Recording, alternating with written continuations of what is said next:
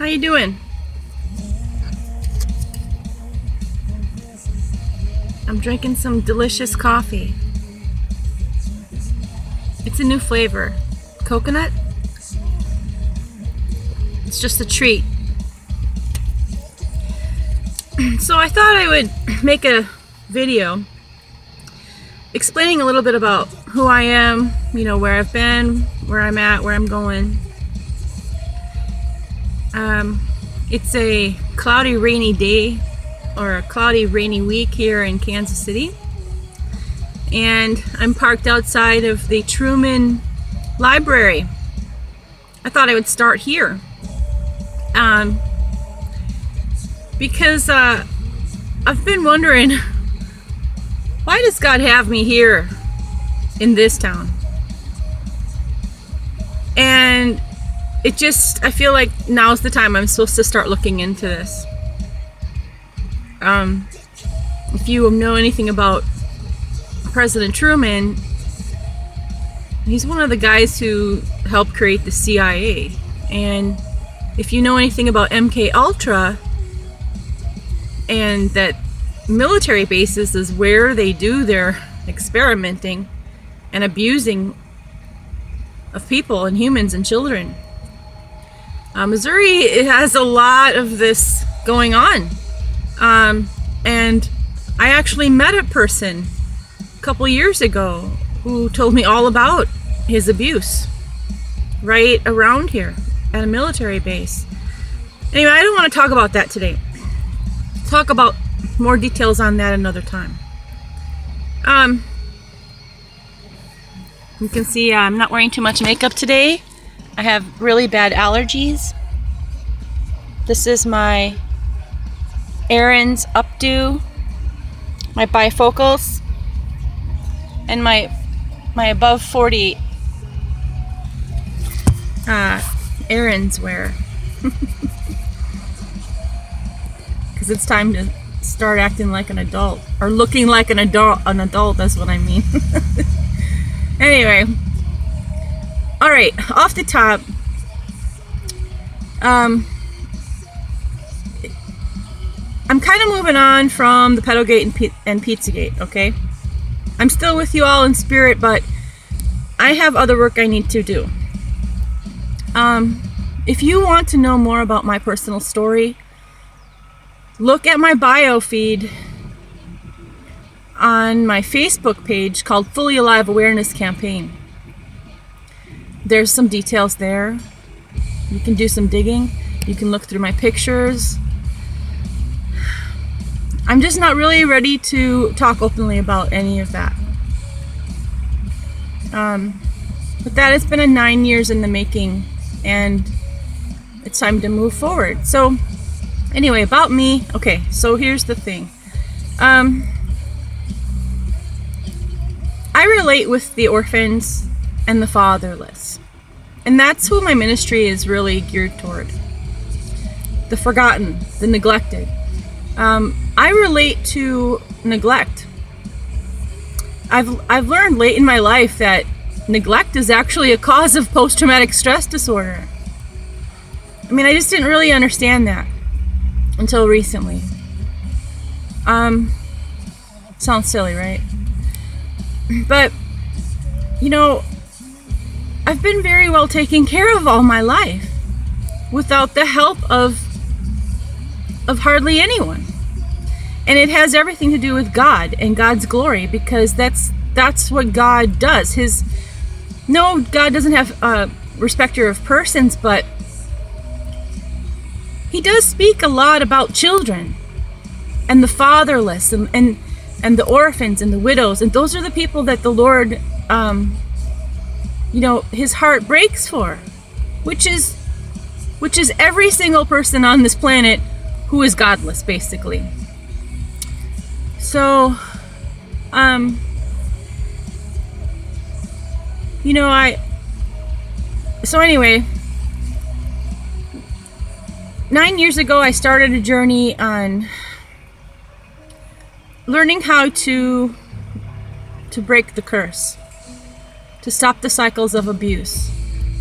And And that's extremely important for ourselves, for our children, for our children's children, to the third and the fourth generation. I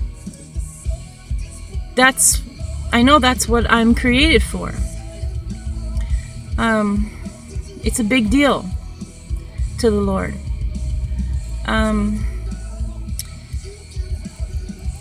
It's part of our identity being hidden in Christ. So my deepest intention and my deepest motive, I mean, because of the neglect that I have endured in my upbringing and whatnot, finding out the calling in my life is really one of my major reasons for waking up every day. I'm excited to find out what are my orders from the Lord. What is this legacy that I'm supposed to be passing on to my children? That's really my motivation for life. It's what sustains me. The purpose, the real purpose, is being driven by the Lord Jesus Christ, and not this Rick Warren junk. That's a bunch of New Age junk. Okay. Another thing I want to say, if you can hear my music, I've always loved music. I've always been a metalhead. When I drive around in the car, this is what I listen to. I listen to Sevendust. And when I'm at home, I listen to praise and worship. And if I turn off the radio and drive around, I actually spend a lot of time crying and praying in the car. So,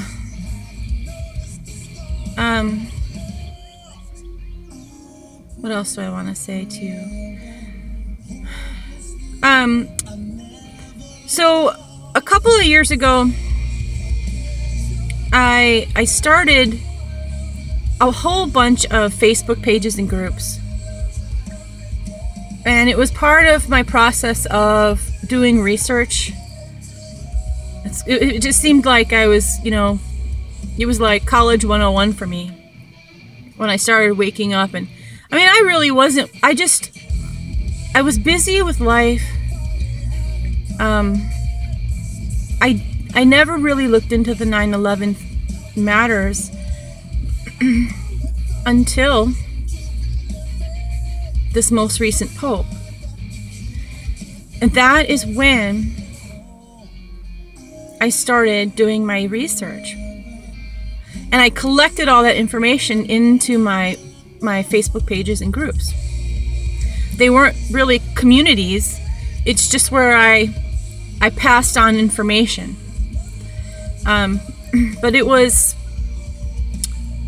it was that meteor that struck in Russia that really got my attention. And the words that kept coming into my soul and my spirit was the word wormwood. And that doesn't mean I really understand what that means even to this day. It's just that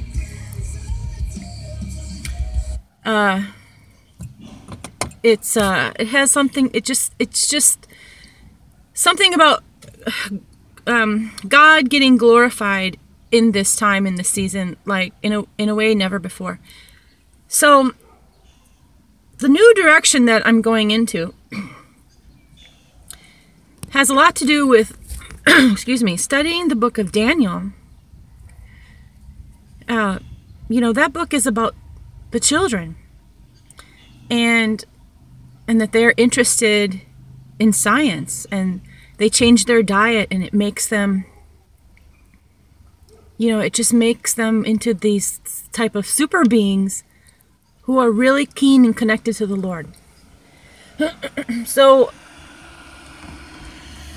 I think that's the season that we're in. I think that a lot of us who are being,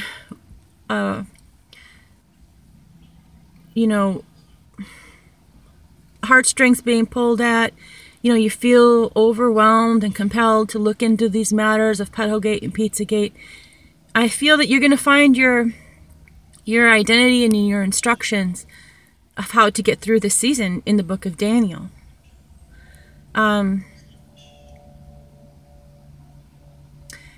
some sweet woman brought to my attention a study, and in this study it had something to do with this September 23rd.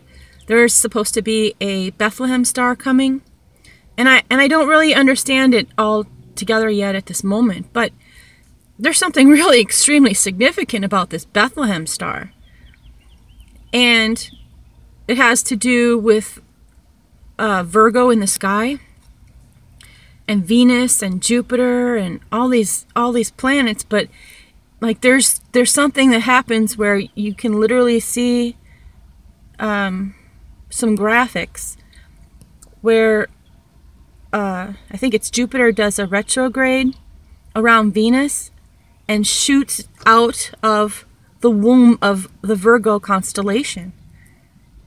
Wow. And so people are saying that Revelation 12 is that prophecy.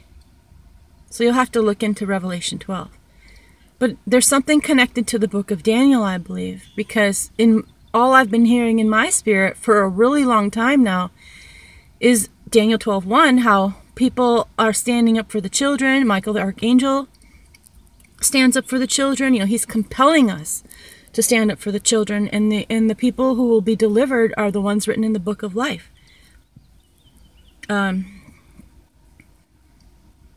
Something else about when the CIA was created, apparently it was 1947.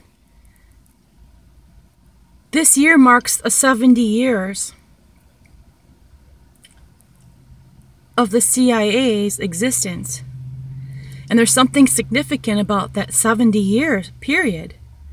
And it just all sounds like deliverance to me. A lot of Christians think it has something to do with the rapture, but I don't believe in the rapture theory at all. I think that people just haven't done enough Bible study to understand that it has everything to do with the day of the Lord. So look into that. So that might not be everything that I wanted to say today, but I just wanted to let you know, I'm just going to go into this new direction, and I look forward to this new community that I'm going to be introduced to, of people who are looking into this matter, because wow, it's really significant already that I'm discovering. I had to take a break from the studying and get out of the house. It's just spring is sprung around here in Kansas City. The grass is green, the flowers are blooming. I'll show you that on another day, maybe when the sun is shining. The allergies are at a all-time high here.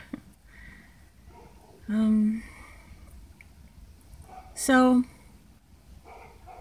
that's it for today. And I look forward to any of your comments on these matters. This is exciting. I'm really excited about this year. If you might have heard me say it before, and if you're watching any of my other videos, I just feel like this is the year God's going to get the glory, and it seems like it's happening, but the signs are in the solar system. It's in the looking into our constellations. I just don't know how to explain that to you. So that's just what's in my soul and my spirit. And I'll do a deep Bible study on it at another point. All right?